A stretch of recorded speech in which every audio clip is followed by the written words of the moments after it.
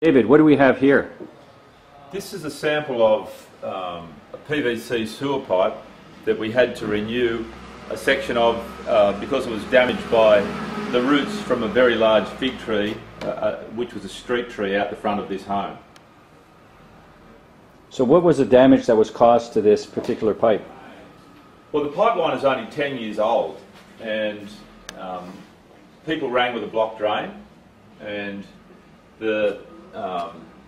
we put a camera down the pipe to find out why the drain was blocked, and found that the pipe had been crushed from the underside up, because this large tree root that you can see had actually grown through the tilled soil where the pipes had been laid, and grown to the size of this root is probably about the size of the lower half of a man's leg, and pushed the pipes up, put a belly in the pipes, and in some cases along this length of pipe it actually crushed the pipe.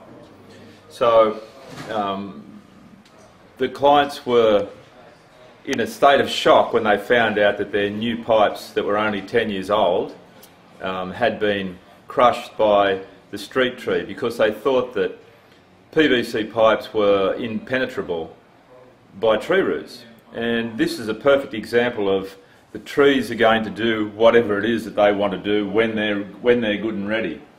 The classic case about this tree root is that we cut. You can see that this root is newer. You can see that the sap is still in there, whereas this section of root is older. It actually got cut out in July last year. So if you can imagine, this length of pipe was buried down the side of this large house, and with a large tree out the front. And this was the side of the original problem, which is where we hacked a hole in the pipe to find out what was going on.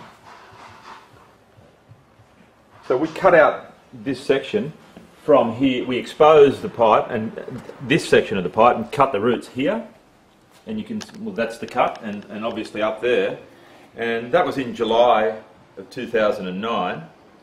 And we went back there just last week, which is April 2010, to move on to the next stage of the repair.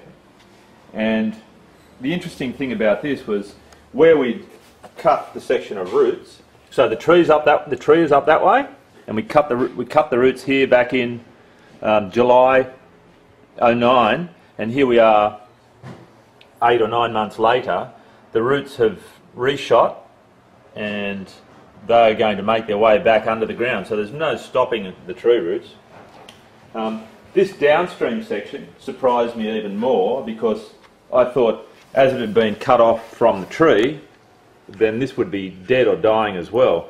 But it was very, very healthy, and there were new shoots growing out off this section of root. So if I turn it over, you can see that there are new roots and shoots starting to grow off there. This has been out of the ground for a week now, so it's starting to dry out a little bit. But it's a very, very powerful demonstration of, even though you cut the roots, that they're just going to keep growing. This is an exceptional case. It's a very powerful case, actually. So the power of the tree, they just keep coming, and it's like the tide. You're not going to stop it, it's just going to do whatever it wants to do. So it's very important to discourage the tree root regrowth with something as simple as vapor rooter. This could still happen, but vapor rooter will make the ground less interesting for the roots of the trees.